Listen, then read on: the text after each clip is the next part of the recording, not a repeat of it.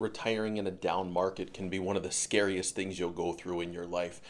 I understand that. I also understand that we're in a down market right now, and we have been for some time. And so here's the thing. How do you help insulate yourself and your portfolio when you need to access money in retirement and asset prices are decreasing?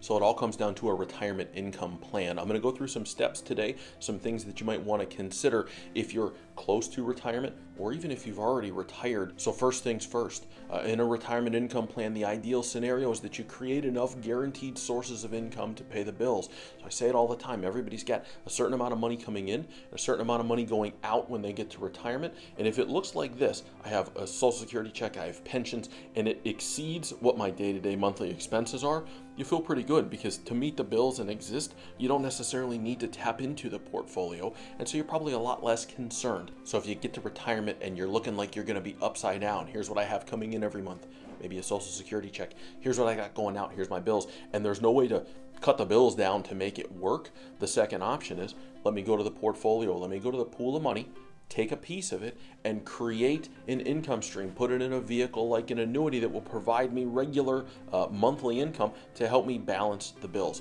So that's step number one. If you can do it, take a portion of your assets, put it into something that will create an income stream.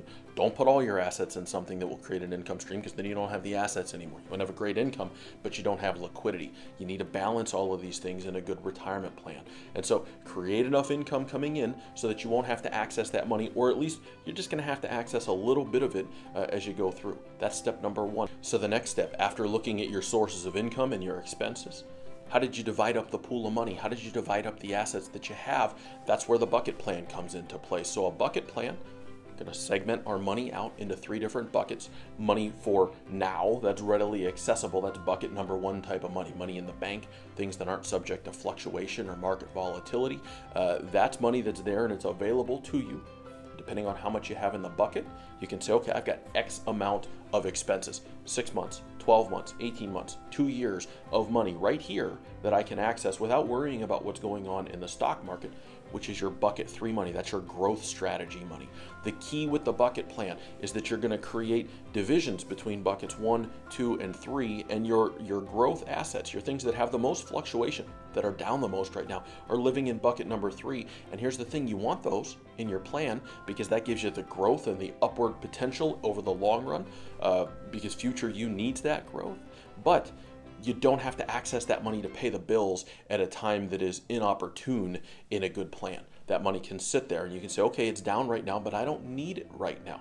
It's similar to when you're working and you say, here's my money in my 401 and it's down, but I'm not that worried about it. I hear from clients all the time when they're working, or clients who are now retired who say, well, you know, before I didn't worry about it so much because it wasn't money for now, it was money for the future. Well, that's what bucket 3 is, even if you're already retired. The key is segmenting out your assets into those buckets to meet the plan and the goals and the objectives that you have in retirement. And that also helps lower the temperature in a time like this. It helps you feel a little bit better about the way things are going on, because you say, okay, I know that I've got my sources of income coming in and going out, so I feel comfortable with that. I've got my backup. I've got bucket number 1 money that I can access, and I don't have to worry about the market being down. And I do have those growth assets, but I don't need to touch them right now. I don't have to sell anything when it's on sale. That's what a good retirement income plan looks like. Making sure that you're properly diversified. There's a lot more that goes into it than that, but this will give you a baseline of what you need to do if you're concerned right now about a down market and you're starting to access money and it's all just in one lump. It's all just in one blob. Here's my portfolio, and I just pull from it and hope that things will go back up. Hope is not a strategy. We've talked about that before. Get yourself a strategy. This is one way that you can do it. I hope that you found some insight in the video today. If you enjoyed it, go ahead and subscribe to the channel. We've got lots of stuff about retirement plans, bucket plans, creating a retirement income stream, taxation, all of that stuff on the channel. Lots of good videos out there. Thanks for being here. I'll see you soon.